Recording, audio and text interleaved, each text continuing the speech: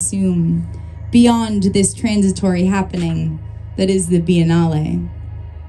One might argue that this is a petri dish right here, a social sculpture in the lineage of Joseph Beuys, a living art project that is reconfiguring social relations and rescripting social life. And yes, it has discrete works of art to look at, but as a whole, we are modeling possible universes. To quote Baudrillard again, art must learn to inhabit the world in a better way, instead of trying to construct it based on a preconceived idea of historical evolution.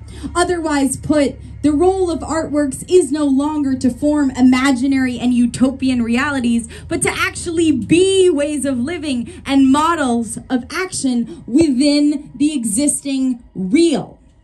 Long live art that is embodied. Yes! Long live art that is embodied. Art that uses reality as its medium. Art that dares to leave the containers of representation and instead try to effect real change in the world. And as travelers here to this living art project, as newcomers, you are forced increasingly to feel that you are participants in its development, and you are called upon to be responsible for what becomes its framework. And no, Bombay Beach doesn't have the sheen and shimmer of floating cylinders in the sky. We do not divorce the terra from the territory. In fact, we really can't. Yes, it's toxic. Yes, there's trash. It's hot. It smells sometimes. And yet, this small, strange town, 45 minutes away from anywhere, a half mile by a half mile, for me and a lot of other kitty cats around here, holds the potential of a petri dish. And so I invite you to dig deeper, come back. You, experts in varying fields with deep sources of knowledge and information. Come back and take part in a grand experiment. I'm gonna riff, I'm going off my notes because this is some of the work I've started to do as a systems architect alongside everyone else. Like, this is like an emergent document. And this is like just to give you a little inspiration of the variety of different things that are going on in this weird part of the world you find yourself in right now. And honestly, there's so much missing from here. Really, a big thing that's missing is the San Andreas fault line should be on here, because we are sitting on the beginning of the San Andreas fault. Yeah. Yes, baby. You changed the mirror board. Yes. Yeah, I have not much to say about this other than this could be infinite. Like, it keeps going. The architecture, mythology, poetry of the sea, of which we little humans are like so small, and so is art. Isn't that funny? It's like there's so much else going on. Anyways, you can ask me more about that at another time. I have nothing more to say, but wanted to include it. There should be like a poster somewhere. Yeah.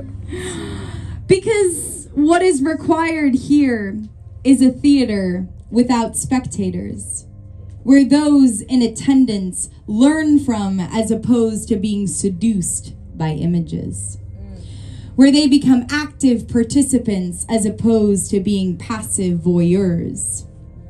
Emancipation begins when we challenge the opposition between viewing and acting, when we understand that the self-evident facts that structure the relations between saying, seeing, and doing themselves belong to the structure of domination and subjection. It begins when we understand that viewing is also an action that confirms or transforms the distribution of positions. The spectator also acts. She observes, she compares, she interprets, she links what she sees to a host of other things that she has seen on other stages, in other places.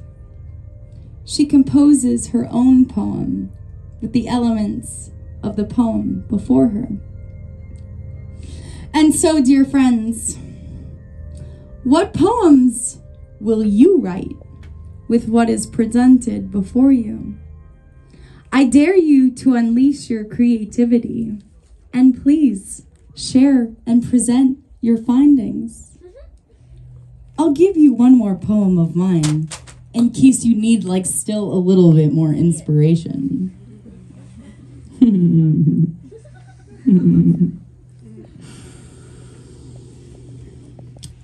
I woke up one morning and the sun was shining from the wrong side of the sky. And I'm trying to fly, but all I can do is cry. Because I'm just a girl lighting cigarettes in front of a fireworks store, waiting on the dock for a boat to come and take her to another world. But there is no other world. There's just another way to live. Shit. I'm just a fragmented self who longs to be complete. Even a broken clock is right twice a day, and I applaud the escalation of decay so we can face the full horror of liberty. And yes, life is a collective impossibility, but you should never settle for who you are. Don't worry. The spirit will catch you when you fall. And by spirit, I mean me. I will catch you when you fall. But my recklessness is hitting a glass fucking wall. Cheap thrills don't thrill me anymore, and I'm scared that over time, all of our lives will be failures. I don't want to cope. I want to create. And it will be a long journey, but we have to confront the impossibility of fleeing. The sooner we do, the sooner we might remember the things we've been trained to forget.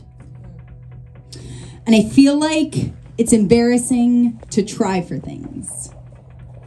But I also know I'm not the only person who's ever demanded more of the sunset.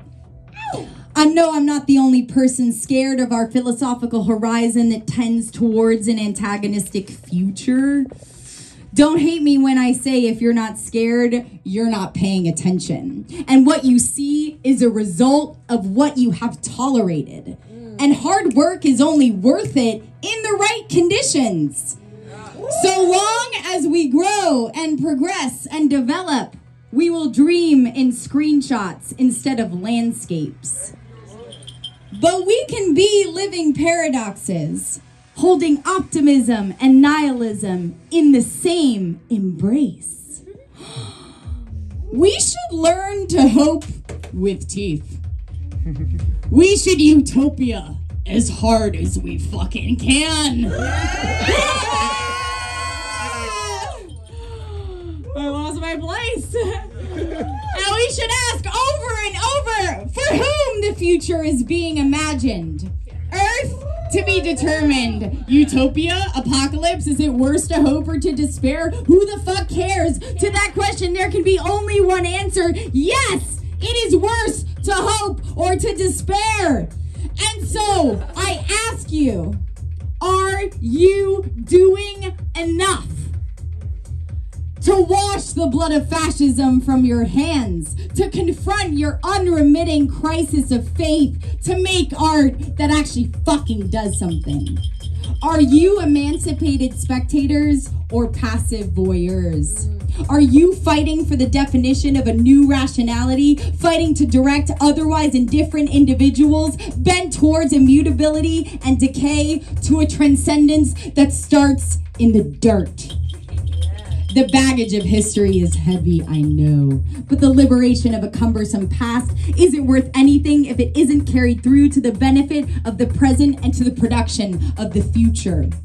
God must become an activity in our consciousness, and people are just looking for a narrative to buy into, seriously. So let's write it together. Let's make a space for fantasy of a different kind. A crepuscular spectral alterity dedicated to the blessed history of the damned and the psychotics. A space for generosity where you don't have to ask for permission. A place where hope isn't abstract and where the expected is just the beginning. And yes, I speak in riddles, in mysteries, in poetry, in subliminal seduction. Yes, I'm using artifice and representation to reach for the real, but maybe we can meet in the space before language. Woo! You scream at me, and my friends add, who do you think you are? What gives you the right? And I scream back at you, why are you so easily satisfied? And what is it about reality that is so overbearing?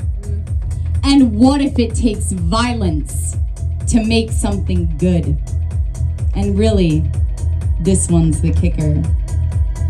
What if you have to sacrifice part of your dream? What if you have to sacrifice part of your dream? I'm not afraid of violence or sacrifice.